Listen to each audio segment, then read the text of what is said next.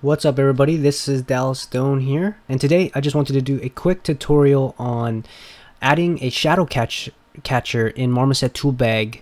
So let me just show you my scene that I'm going to be showing you here, which is this camera that I had modeled and textured. And normally, you know, this would be okay, right? Just rendering your asset.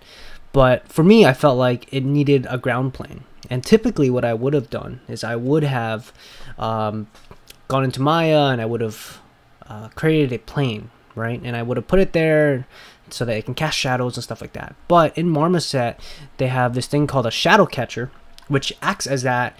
And on top of that, it does this really cool thing where it kind of fades the shadows if it comes close to the edge of the plane, which is really cool. So all you have to do is just go into here, this little button called the new shadow catcher. So you add that and you'll get this, right? You'll notice now that I have a bunch of lights. Okay, so I do have I have 3 lights here inside this scene.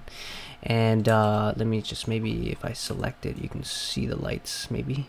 So I have a bunch of lights that are overlapping each other currently. Let me just move these out of the way so you can see them.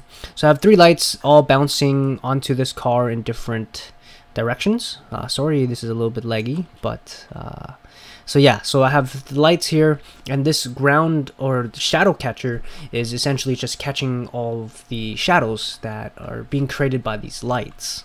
So if I select this shadow catcher, when you create a new one, you want to make sure the edge fade is on if you want that effect. Okay, so if I had a more harsh light at a certain angle, and I'll show you an example of this, you would see that it would fade near the end. Okay, so I like to turn on edge fade on, and if you turn on simple shadows, it should help out with rendering. But for me, I have simple shadows turned on. You can have it turned on or off. It's really up to you. So yeah, so for me, maybe I'll turn it on here. Okay, so it's super simple. That's all you really need to know when you turn it on. And let me just quickly show you some examples. So this is a render that I've taken, and you can see how this shadow here is fading, okay, near the edge of the ground. And what's really cool about this is you don't see a ground plane. If you create a ground plane in Maya and you throw it in here, you'll actually see the plane itself, unless you do some shader trickery to it.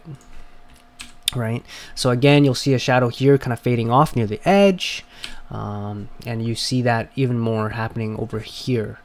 But yeah, so hopefully that tutorial helps you out. It's a really quick one, nice and easy.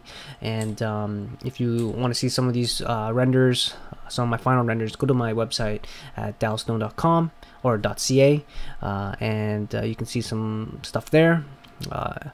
If you liked the video, give me a thumbs up, subscribe to my YouTube channel, and I'll see you again later next time.